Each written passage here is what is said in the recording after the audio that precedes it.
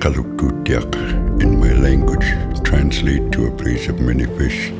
Char is an important part of our nourishment, but with climate change, the migration's been changing and getting harder to predict. When I was a child, the fish were big and ran strong, and with the right care, they can remain this way for generations to come.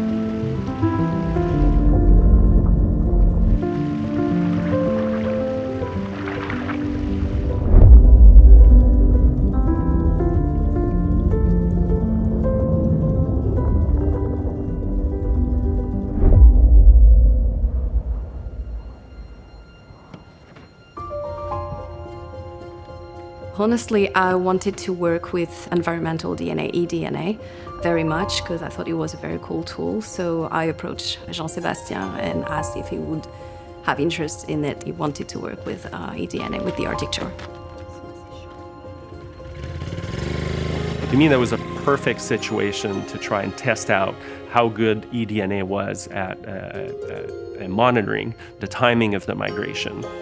With eDNA, we are capable to say at that date or at that location, there is more DNA than a month before. My name is Iris Imbeau, and I'm co-owner of Viventem, and we have a science support agency. With the eDNA project, we were invited to participate in the elaboration of the project. We helped them on the field when they visited in spring for the early sampling. And when they left to Quebec, then we sampled and took care of the lab work for 2 whole months to make sure the sampling was continuous through the season. And then we helped them again when they came back in August for the end of the season.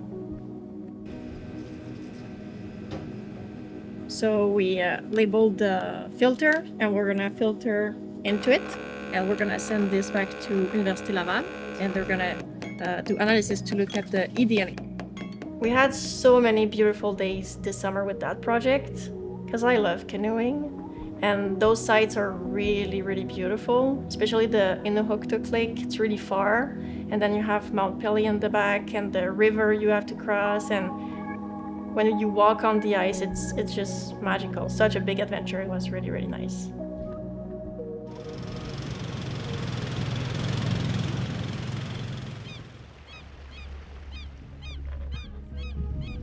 GPS doesn't work through water. The waves that are used to talk to the satellites don't travel through water. What travels really well in aquatic environment are sound waves.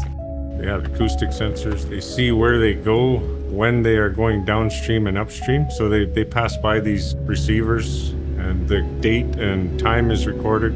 It takes a lot of effort to get the fish to surgically implant them with tags. Tags are expensive. Each tag costs a lot of money. So there's a limited number of fish that we can tag with our telemetry equipment. And so in aquatic environments, we need to use different approaches.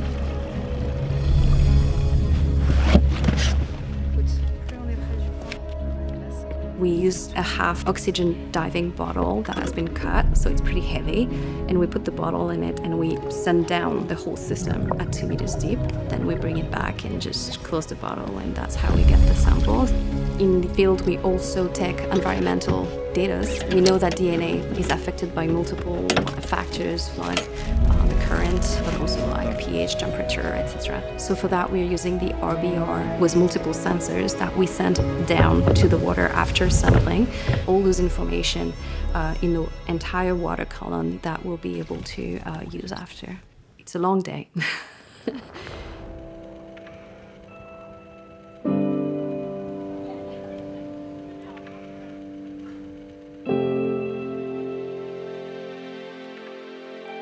eDNA will give us another tool to try to better understand how changes in the dates of ice-off and freezing will have an influence on fish migration. That changes when the fishermen can go and get their commercial quotas. And so this just adds a tool to our toolbox of ways to see how climate change will have an impact on fish populations. Our preliminary results with the environmental DNA are really promising. I was surprised how cool the result would be. The data is so amazing that they decided to extend until the end of September. It's actually almost too perfect to be true. So we really see the concentration moving in the direction of the bay. So it's really cool to see on the map that pattern moving. It's just super visible and super cool. So that's super promising.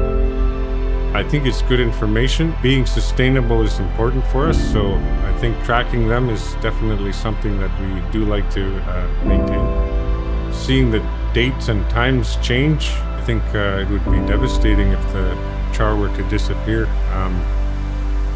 Our community is known for fish, and if the fish are gone, I'm not sure what kind of way we would fill that gap.